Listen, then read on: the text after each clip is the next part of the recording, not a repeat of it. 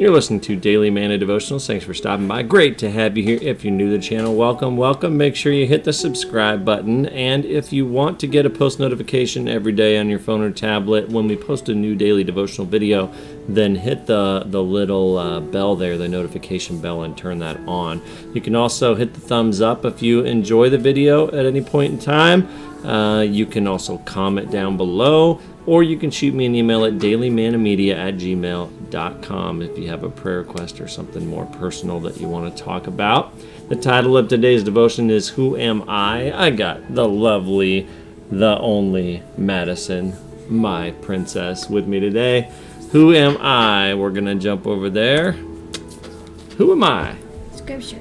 God said to Moses, I am who I am.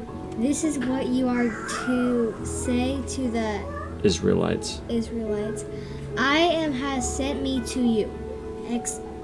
Exodus 3:14. Dave enjoyed his job, but for a long time he had sensed a pull towards something else. Now he was about to fulfill his dream and step into mission work, but strangely he began to have serious doubts. I don't deserve this, he told a friend. The mission board doesn't know the real me. I'm not good enough. Dave has some pretty good company. Mention the name of Moses and we think of leadership. I think this is supposed to be think there, so my fault. We think of leadership, strength, and the 10 Commandments. We tend to forget that Moses fled to the desert after murdering a man.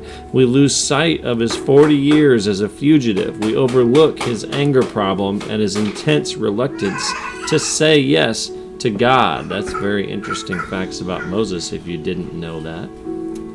I forgot all about that. Okay, go ahead.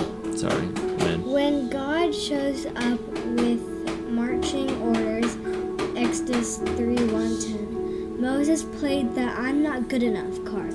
He even got into a lengthy argument with God, asking him, who am I? Verse 11, right? Yep. Then God told Moses who he was. I am who I am. Verse 14. It's impossible for us to explain that mysterious name because our indescribable God is describing his eternal presence to Moses. A sense of our own weakness is healthy, but if we use them as an excuse to keep God from using us, we insult him.